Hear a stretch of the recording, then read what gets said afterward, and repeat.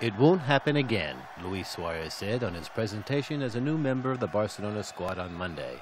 The Uruguayan player tried to calm fans' worries by promising to avoid violent situations such as biting his opponents, for which FIFA slapped him with a 4-month football ban during the World Cup in Brazil. It's a private topic about which I won't speak, but I have talked to the proper professionals.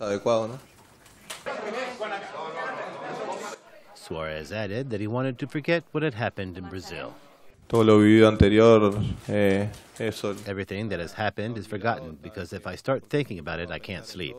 And to be honest, I'm sleeping very well because now I'm in a club I've always dreamed of playing for, and I don't want to waste the opportunity to triumph with them.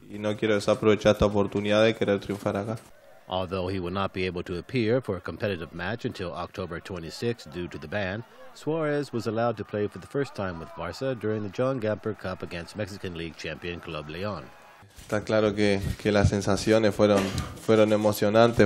It was a very emotional sensation. It was unbelievable because it was a dream.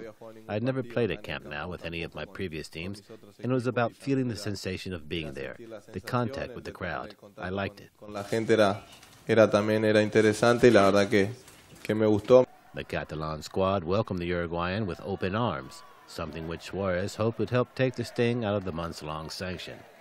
What the player was sure of was that playing for Barça was a dream come true from which he has not yet fully awakened.